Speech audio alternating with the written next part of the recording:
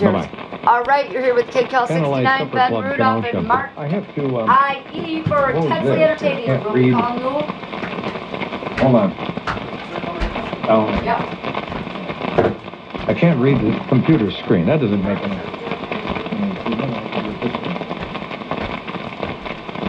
We have Venetian blinds here. The little ones, you know, the mini blinds.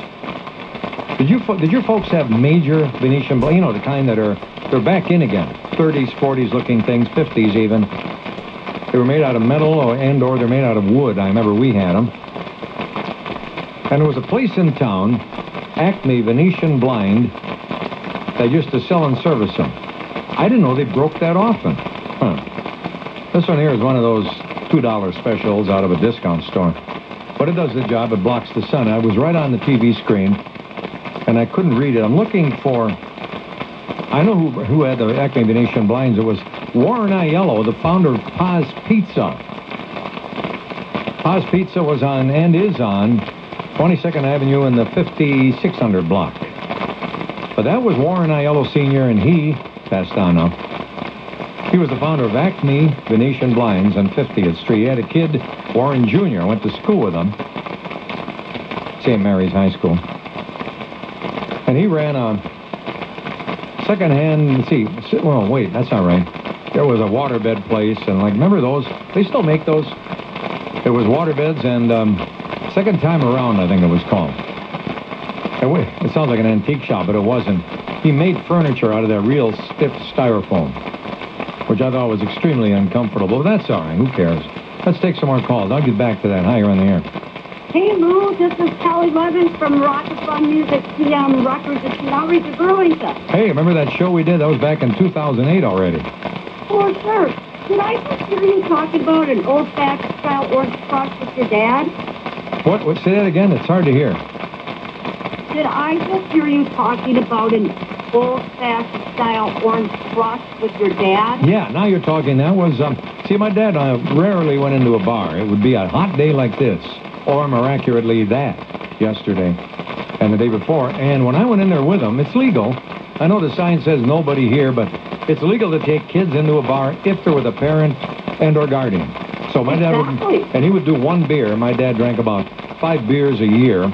And on a real hot day, you found it refreshing, and I would get a brown bottle of Orange Crush. You drink right out of the bottle and had the little chunks of orange in it. Do you remember those?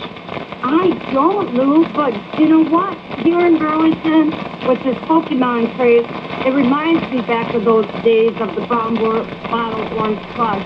These kids are hanging out, they're having fun, they're completely innocent. And we have Ben Rudolph with us here. He's actually a Pokemon trainer, not trader. No, don't be a trader, whatever you do. Do not be a trader. Yeah, don't be a trainer. Wait, a trader. Yeah. He wants to be a Pokemon trainer. All right.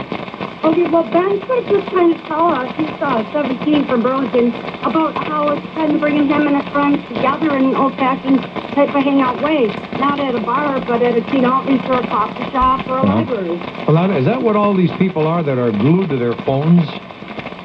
Yeah, that's the game. All right, that explains that. This happened July 6th, I heard, and now it's a national sensation. Oh, yeah. Everybody's playing it. Well, don't say everybody, because I haven't done it yet. What am I missing? Basically, it's just a way to get out there, explore your community. How many miles did you walk today? I walked about 3-4 miles today. Yeah. As the game measures their miles. Oh. Now, what are you guys, trophy hunting? What's going on? Is it like a scavenger hunt? It's more of like a geocaching type thing. Pokemon spawn randomly. Mm-hmm. And you have to go around and you have to find them and catch them. Who thought of this stuff? How come I didn't? It's been around for years. Actually, it's based on the Google Maps. Okay. So, for instance, we had a Pokemon here this morning when I opened up my store, Rocket Fun Music Team Records in Burlington, Wisconsin, and Teen Outreach. What was our name of our Pokemon? He was standing in the alley, and it's called Augmented Reality. It's a little cartoon, man. Well, we do that all the time. We augment reality here. We live in it, right, Lou? Sometimes. So if you go on my Facebook, at facebook.com/pigtail69. You could see our Pokemon in our alley. What was the theme then? Eevee. But I guess what we were trying to say here is these teens are being completely innocent. The media is really exploiting it and bringing a criminal-type thought into it, making parents paranoid. Criminal? Why criminal? Basically they're saying that teenagers are it's dangerous because teenagers aren't looking up from their phones. So they're saying that they're trespassing. I have not seen such a thing. They're lying. I play this all the time. Well, you don't need a video game to trespass. I mean, people do it all the time. Exactly. You know, like, Ben, how did you say that's not about the game, it's the player? Yeah. You can't blame the game. You have to blame the player. Yeah, I know. They're saying it's real-life dangers and it's injuries and all that. The mobile game, this is pretty much number one in the App Store, I guess. Takes you on a scavenger hunt. But it's, I guess, leading people to armed robbery. Is that true? I heard about that, and the only thing that I can say is just don't go out at night alone or not at all. That's what we're here to talk about, safety tips. If your child is playing, it's like that child, but, 17 and younger, make sure they don't play after curfew. Make sure they are with friends. Make sure they do not trespass. Mm-hmm. And let them have a good time and maybe have a parent as an escort. We also have because we are an entertainment source, we have Mark I.E. for intensely entertaining here to talk about how he feels the game is actually spreading more peace and love than, criminal thinking. It's more about the fun. Okay. It's more about the rocket stuff. So it's better to spread peace than it is pieces. Is that what you're saying? Yeah. Okay. I gotcha. So stay off other people's yards and lawns. Let's see. Why don't we do that over here? Just give up radio and start talking about Pokemon. Pokemon Go. In Australia, the cops are giving warnings. People say it's causing trouble. Is that causing trouble around here? Well, our cops seem to be pretty good. They're really, but our community is trying to support all the young ones out. Mm-hmm. I'm actually out there with my temperature, just like the Racing Journal always says, making sure they're drinking water and not getting dehydrated. And as a local business, my sales have increased because I have so much foot traffic. We're what we call a Pokemon gym, where, can you explain what a Pokemon gym is, Ben? No. Basically, a Pokemon gym is something where you can battle other players to take control of the gym. Oh, well, I've seen that all the time, including the playground. Right. I was in that. Non-violent. Yeah. Or sometimes it gets the other way, but yeah. Listen, the idea that in Ottawa, I just found out that the people over there, the Tourism Bureau in Ottawa, Canada, are saying, hey, it's interrupting our sightseeing. People aren't looking at the beauties, they're looking down in their hand and at their phone. What do you say to people like that? I find it's a learning tool. I don't play, but all the Pokemon are by landmarks. So certain Pokemon, like here in Burlington, one's at the Earth Museum, another one at the Top Museum, one here at Rocket Frontier Music, which is an old slave tunnel entrance. So I feel that it leads the player or the trainer to the landmark. Oh, okay. And by the way, I am on a Google map. It turned out the guy went by, or girl, I don't know, with that TV camera on top of the car. And it turned out when I looked up the address, there I am looking the other way. Are you on a Google map? I am. Oh, yeah. Now, on my Google Maps, Google Maps Rockets and Music and Records in Burlington, you'll see Elvis at my door. Oh, okay. Yeah, cool. Let's see if I'm still there. No, they took it off. Okay, and what do we got now? Oh, no, I'm not. I guess in this one I'm not home. I had my 84 Cadillac Seville. Remember the kind that looked like a Rolls? Only. You better make sure there's no Pokemon in it. No, there wasn't. I poked them out of there.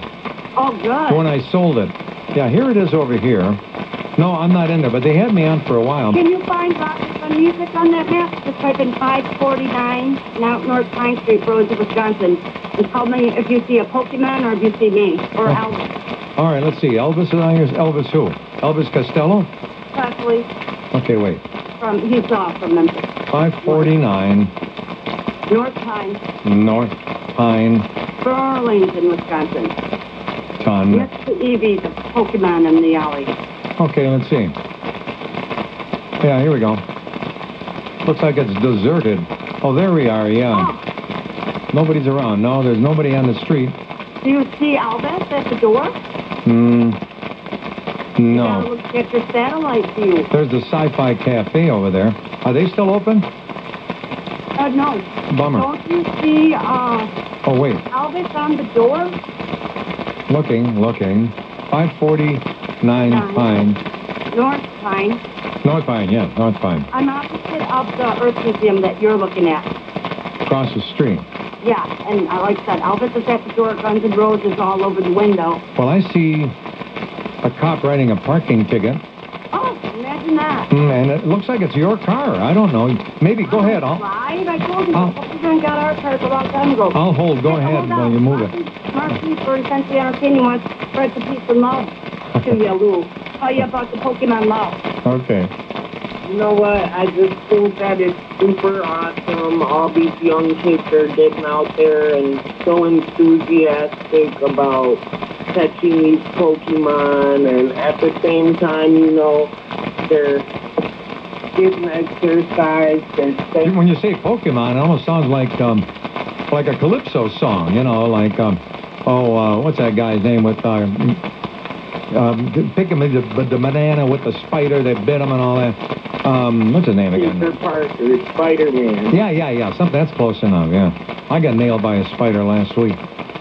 Still- Really? Yes. My Yeah. total colors? 549 North Pine. No, I don't see Elvis here. I see something kind of faded out. Somebody didn't want him to see what's in your window. Oh, Yeah. that's weird. It is. Check it out. Maybe they changed it. I got to run. Well, What? you know how they take people's sight Elvis everywhere? Maybe they didn't want to cause a bunch of media ruckus like these Pokemon are around here. Give us your email again. Okay, it's just like the shop. Rocking Fun Music 1969 at gmail.com. Ah, thank you, kid. And listen, you keep in touch, all right? All right. And we'll keep be in watching touch. for you on that Google satellite. Oh, yeah. Maybe I'll even ride it. It's a nice day for a ride. Okay. All right. Thanks. Bye-bye. That was Kid Kel. We did a show on WLIP, oh gosh, 9 years ago, yeah. It was back when WLIP was still playing good time rock and roll during the day. Now there's still a program, and it's by Terry Havel. Terry's got the longest, as far as years, radio program on WLIP, but it's not the longest continuing. That would be the Music of the Stars. Supper clubs. Supper clubs, and we're talking, I got the Gobbler A-Go-Go, and they completely redid it. We had Alderman George Manassas here in Kenosha. I wonder if he's related to the guy who reopened the old Gobbler in Johnson Creek. The village board said, no gentlemen's clubs, like the Playboy. We don't want none of that highfalutin Hollywood antics around here. Well, they didn't put it that way, but Manassas said we put in a 35-ton dance floor with a disco ball. Better be careful. The dance floor is made out of plywood, steel, and tons of plaster. Two-story kitchen. They put that in where the stage was. The kitchen had the main Thank you, floor. Lou. Say thank you. Thanks, Lou. Thanks, Lou. Ben. And all that, they pulled it all out. Ben. Where's Ben? Oh.